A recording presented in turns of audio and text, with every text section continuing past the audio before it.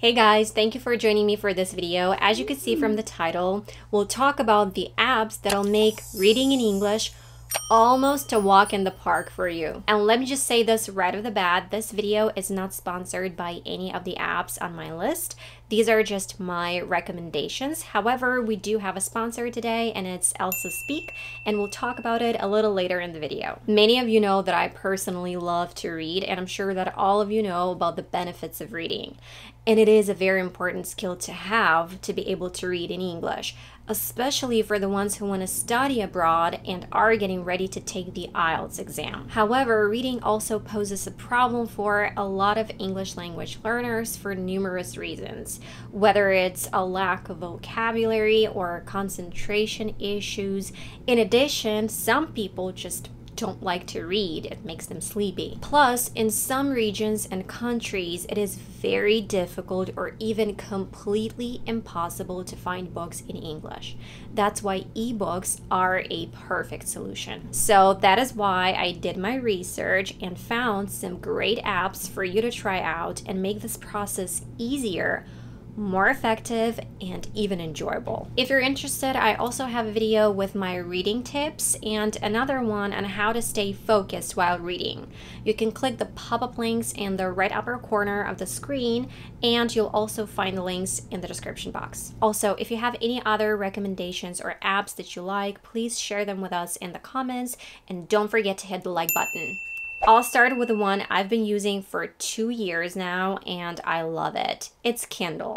A lot of you guys know about it. It's an obvious choice, but let me tell you why I personally love it. First of all, because it is super simple to use it.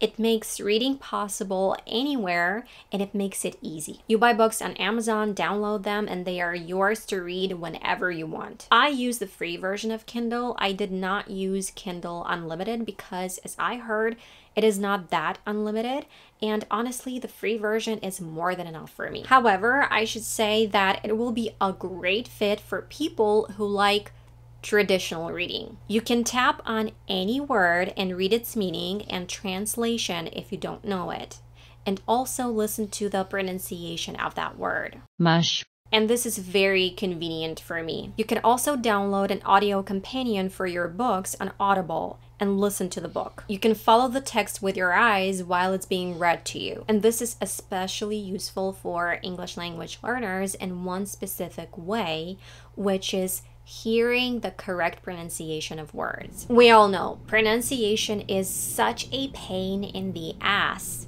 Sometimes it is just impossible to guess the pronunciation of a word when you see it's being written. And sometimes you read a word and you read it incorrectly and you have no idea what it means. But when you hear it, you're like, oh, that's what it is. I know this word.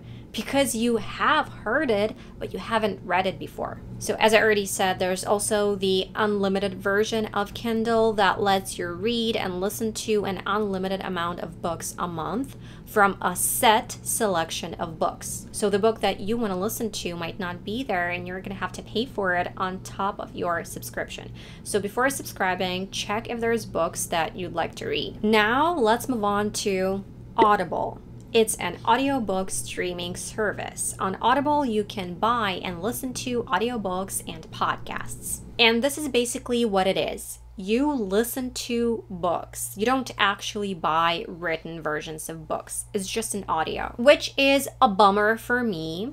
But you can pair your audiobooks on Audible with your Kindle purchases. So, in addition to hearing the correct pronunciation, you'll also be able to use all the Kindle perks like translation and reading words definitions. And this is what I find to be a very effective and fairly easy way to learn to read in English or improve your reading capability. Again, because it'll allow you to hear and learn the correct pronunciation of words, and because this way makes your reading experience so much more enjoyable. They offer lots of membership options, and with a monthly subscription, you get one book and they give you 1 credit which you can use towards another book. And Audible seems to have the best selection of books. And when you sign up, they give you a 30-day free trial of a standard or your premium membership. Another convenient feature is that you can buy books on the app, which is something you can't do on Kindle. You have to buy them off of Amazon. Now, before we go any further, I'd like to introduce you to the sponsor of today's video, which is Elsa Speak. I think we all know by now that I love this app, but also my 4-year-old son really enjoys using it. So it's a great app to help not only you, but also your kids to start speaking English and working on your pronunciation. It'll help you improve your pronunciation, intonation, and fluency by using innovative artificial intelligence technology that recognizes your voice and pinpoints your pronunciation errors. The app has 40+ real-life topics and 1,600+ lessons that range from business topics like everyday office conversations, job interviews, business travel, sales meetings, to casual, everyday topics like movies, food and drink, education, and entertainment. It also has an amazing dictionary that shows you how to pronounce any words or phrases, and community feature that allows you to add your friends and colleagues and compete with a leaderboard, as well as ask for help by posting a word you're struggling with and having friends help you correct it. So just go ahead and download it right now for free and get 7 days of pro membership for free. The link is in the description. Now I'll give you a little demo. There's lots of options you can choose from to work on your pronunciation, like particular sounds, linking sounds, dialogues, and so on. And you can also practice a specific word that perhaps gives you trouble.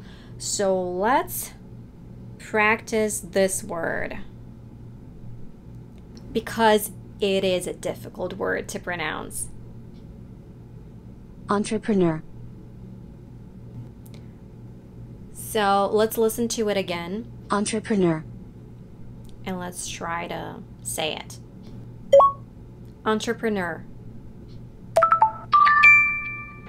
Okay, not bad, but there's still some sounds that I need to work on. And you can also track your progress on the app. And of course, I have an exclusive discount for you guys to get 85% off of Elsa lifetime membership. So by using my link, you will save $400 and you will get a lifetime membership. And also you can get 40% off of their 1-year membership. The link is in the description and in the pinned comment. So let's get back to the video. And another great option is Google Play Books.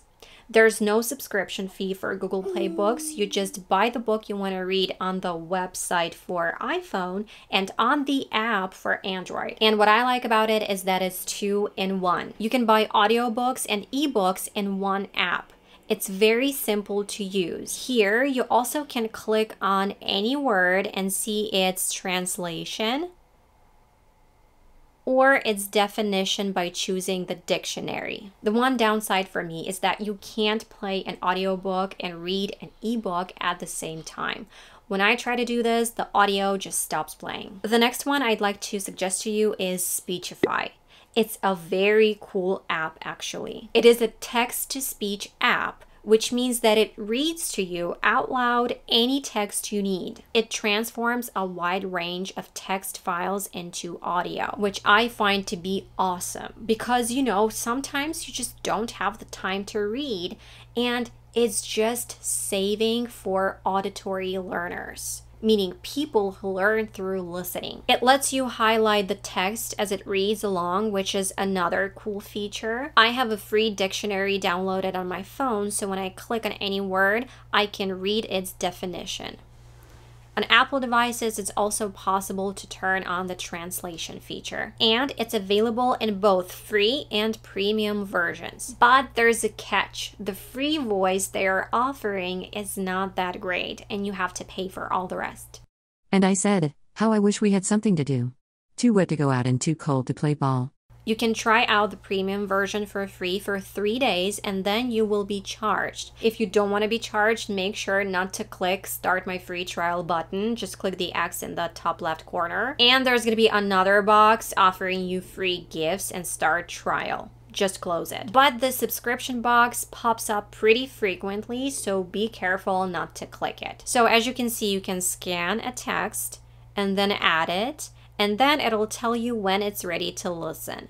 You can also add books from your Kindle library, but it takes a long time to scan them. Overall, the free version is great and useful, but the premium is better, of course, if you can afford it. Originally, it was created for people who have trouble reading, like people with dyslexia or eyesight problems, but I think it can be very useful for people who learn foreign languages as well. The next one is Natural Reader, and it's very similar to Speechify. It has almost all the same features that Speechify has. You can use it for free, and the free version comes with 5, or more like 3 free voices, because 2 of them sound identical.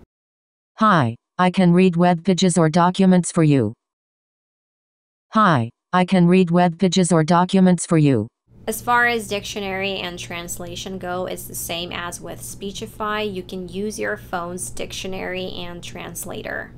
You can also buy personal, professional, and unlimited use with a one-time payment and different features included accordingly for Mac and Windows. Plus, they also offer monthly and yearly subscriptions.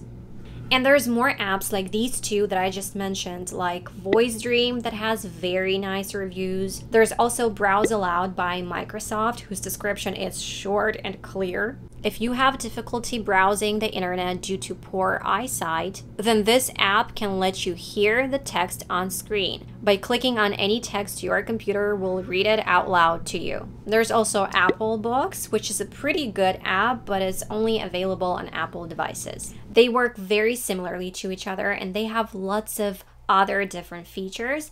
I just mentioned the ones that are important for language learners, in my opinion. Honestly, you just need to try them out and choose the one that you like, because they have different interfaces, and although their offered features are similar, they might work differently. The paid versions are always better, but if you can't or don't want to pay, just use the free versions. Okay, I hope the information in this video was useful for you. If that was the case, don't forget to give this video a like, share it with your friends, subscribe of course if you aren't yet, and I'll see you in the next one.